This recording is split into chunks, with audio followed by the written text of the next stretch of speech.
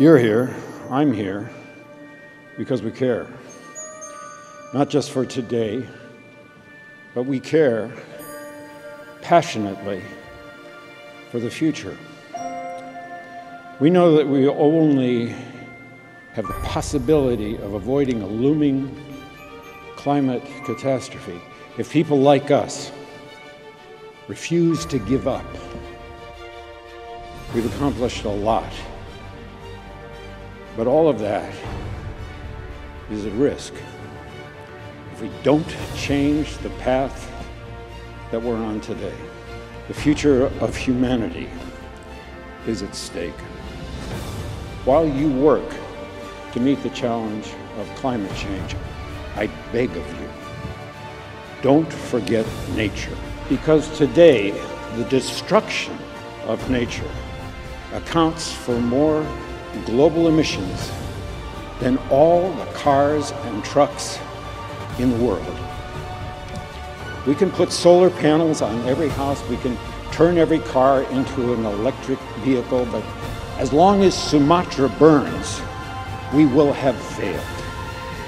So long as the Amazon's great forests are slashed and burned, so long as wetlands and bog peats are destroyed, our climate goals will remain out of reach, and we will be shit out of time. If we don't stop the destruction of our natural world, nothing else will matter. Why?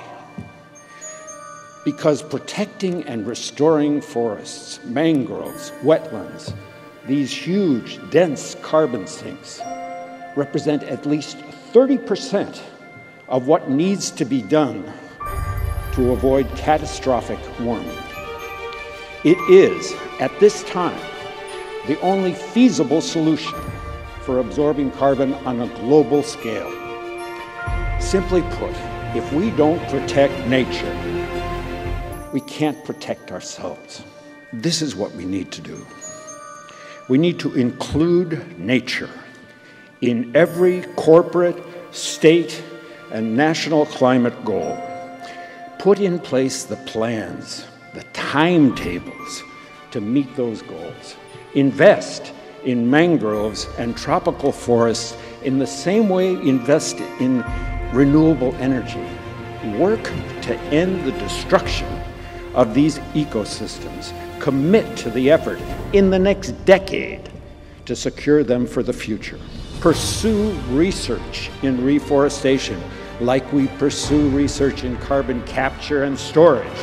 Set a goal to cut costs and increase scale dramatically.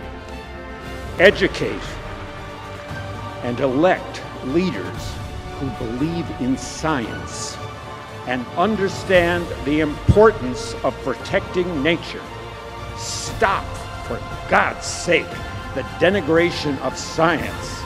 Stop giving power to people who don't believe in science, or worse than that, pretend they don't believe in science for their own self-interest. They know who they are. We know who they are. We are all, rich or poor, powerful or powerless. We will all suffer the effects of climate change and ecosystem destruction, and we are facing what is quickly becoming the greatest moral crisis of our time, that those least responsible will bear the greatest costs. So never forget who you're fighting for.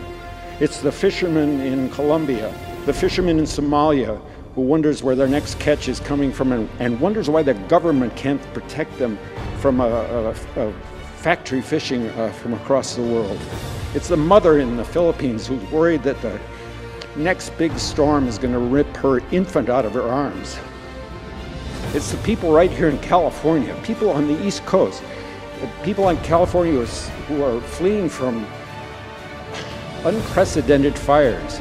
People on the East Coast are facing the worst storms in recorded history. It's our own country, our own community, our own families. This is the core truth. If we are to survive on this planet, the only home any of us will ever know. For our climate, for our security, for our future, we need nature.